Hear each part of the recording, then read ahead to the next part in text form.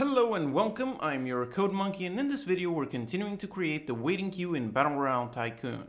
We're going to add some events to our queue so we can later notify the building when a guest is waiting in front. Let's get started.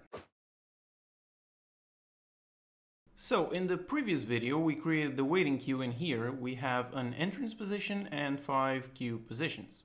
I have 2 buttons in here, one to add guests to the queue, that when I click on it, a guest will come into the entrance position and move towards his own position on the queue, and I have a get guest button that sends the guest waiting in front away. When I have multiple guests in my queue and I get the first one, the others get repositioned in front. Okay, good.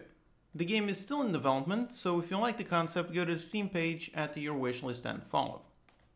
Alright, so before we can create the building logic, we need to add some events to our queue, something that will notify the building that a guest is ready to enter. So first of all, let's make it automatic to have the guests enter the queue. Here in our game handler, let's first comment out the add guest button, and let's make it automatic by creating a function periodic, which is part of the codemonkey.utils, which as always you can grab for free from unitycodemonkey.com.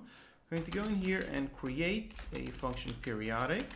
A function periodic is just a function which is triggered after some time. So this action will be executed every second.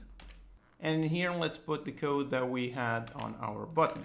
So essentially now we no longer need to click the button. Automatically every second it will check if it can add a guest to the queue. It will grab a guest that is idle and add it to the queue. Now let's go into the CMDebug class and create a text pop-up saying add guest on a position there on the side. So this way we can easily visualize when this function is triggered and when a guest is added to the queue. Okay, so let's test, and we should see the guests automatically enter and see pop-ups when one is added. Okay, here I am, and as you can see, the events are firing. The guests are being added automatically. There's the first one, second, third, and so on. And I can grab one, and then it fires again. Okay, so every time I grab a guest, he automatically adds. Okay, good. Okay, so in order to have our building request guests, we need to be notified when a guest reaches the front of the queue. Let's make that using an event. We're going to go into our waiting queue, and up here, I'm going to create a public event handler, which is part of the system namespace. Public event handler, and call it on guest arrived at front of queue. This will be triggered when a guest arrives at the front of the queue, of course. So in here, when I'm moving my guests, the move to function has an action which is triggered when they arrive at their position. So when the guests arrive at their position, let's call a function and name it guest arrived at queue position. And it will receive this guest as a parameter. So this is the action that will trigger when the guest arrives at that position. Now for this function, let's go up here, make a private void, and it's going to receive a guest object.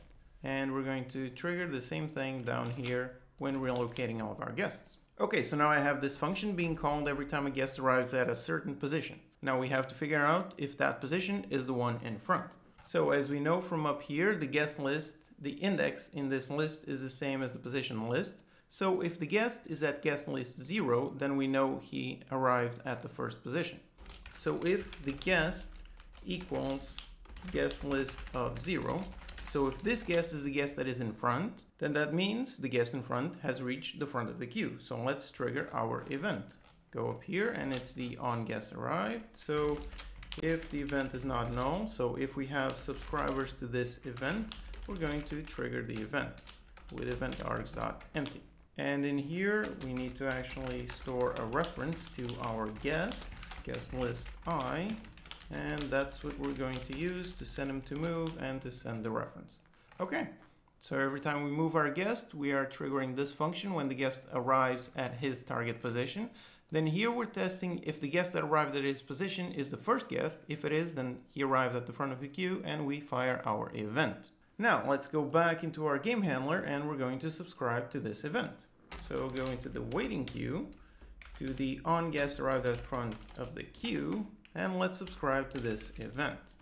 In here, in order to visualize the event, let's spawn a pop-up like we did up here. Make it say on guest arrived. Okay, yeah, exactly. Put it somewhere on the right side. Okay, so now our guests should be automatically entering the queue, moving between the queue. When they arrive at the front of the queue, it should fire this function. All right, so here's my queue, automatically getting guests added. Let's let them arrive, and when he arrives, he triggers on guest arrived at the front. As you can see, the others don't trigger the event when they arrive at their positions. Now, if I grab this one will move, the other one will move forward and fire the event again. There he goes, he went away, boom, there you go. Okay, great. All right, now that the event is correctly firing, let's make it automatic to send the guest when the event is fired. So in the game handler, let's comment out this button and make it automatic. So when the guest arrives at the front of the queue, we're going to trigger the same thing that we were doing on the button. We need a member reference to our waiting queue. And we're going to send them to the right side. So at 280 and 740 plus 500. Okay, so now he should automatically send the guest away. In order to make this easier to visualize, let's send him away only after some time, so he doesn't get sent away immediately as soon as he arrives in there. So I'm going to create a function timer, create a new function, and it will trigger this function after, let's say, 1 second. So when the event is fired, 1 second later, he will actually grab the first guest in the queue and send him to the right. So let's test it and see if our behavior is working correctly. All right, here's my queue, automatically adding the guests. And when they arrive, he triggers on guest arrive and he moves forward after 1 second. Now let's also add an event for when the guest is added to the queue. Into our waiting queue, and let's add another public event handler, and say on guest added. Now this is going to be a very simple event. Simply in here, when we add our guest, if we have subscribers to the event, let's trigger it. So back in our game handler, let's spawn this pop-up right here in the event rather than directly through that function. So on guest added, let's create a function for that event, and it's going to trigger this. So as you can see in here, by using events, we have decoupled this code from anything else. We are executing in the game handler, but it doesn't have to. You could have a separate object deciding when to add the guests, and then another one deciding what to do when they arrive at the front of the queue, and another one doing something when they get added to the queue. This way everything is nice and clean. So let's test and make sure that our event is still being fired and the add guest pop-up is still showing up. Alright, there you have it. Guests are being added to the queue, and when they arrive in front, they trigger the other event and move away automatically. This is what we're going to use to set up the building logic in the next video.